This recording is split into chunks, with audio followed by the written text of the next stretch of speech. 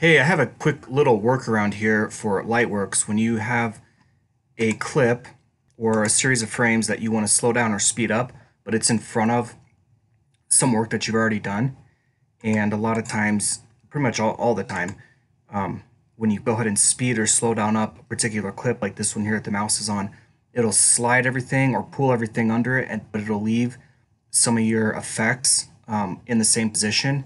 It'll also do that with titles. It'll leave them up there. It can also leave other uh, frames if you have multiple tracks. So it really can just jack up your whole thing. So a really easy workaround for this, and here's an example. So I wanna speed this part up. It's at 6%. I want to make it even slower. Actually slower, not speed it up. But it's gonna make it bigger. So anyway, 2%. See how this is nice and lined up where I need it? Oh, now it's all jacked up. And it's not just that that's jacked up. It's done it to the entire thing. Everything is off. So I'd have to go back and now move every one of these things down back where I had them. So Control Z, undo, Control Z again. All right. And did I have a gap there? Oh yeah, I do. I had a gap there. Okay, so that's where everything was at. Yeah, there's a title lined up. So, quick, easy workaround. I've got the part here, still selected, but I want to slow down. Zoom in, pull it out, put it back, go to this mark right here, go to clear your marks, then put that one back, so it's the left one. Zoom out, go all the way to the end of your stuff. You don't have to be right on that frame, just on it or past it. Do your other mark, and then just click one of these that's not going to drag, these white marks that turn to yellow. So just grab something here.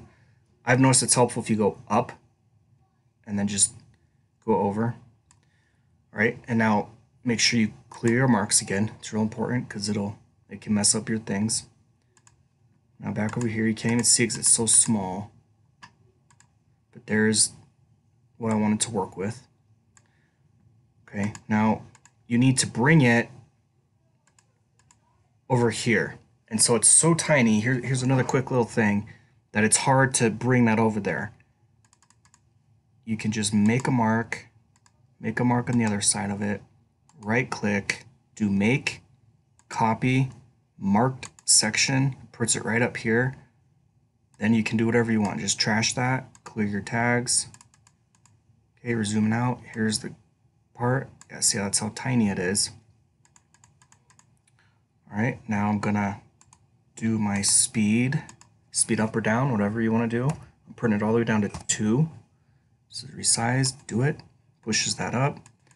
Doesn't jack with any of the rest of your clip. All of this is exactly where it was and where I want it. And then again, so it's really hard to drag this. Actually, I got it. I was lucky there. I got it and dragged it over. But if you can't, then you can put your tags on it again like I did. Make a copy of it. It'll put it back up here under another copy on top of that one. You can put it back down where you want. Now when I go in here, close gap, close gap. Now I've got my slowed down part without jacking up the rest of my video. So hopefully that's a helpful tip to somebody out there in the world.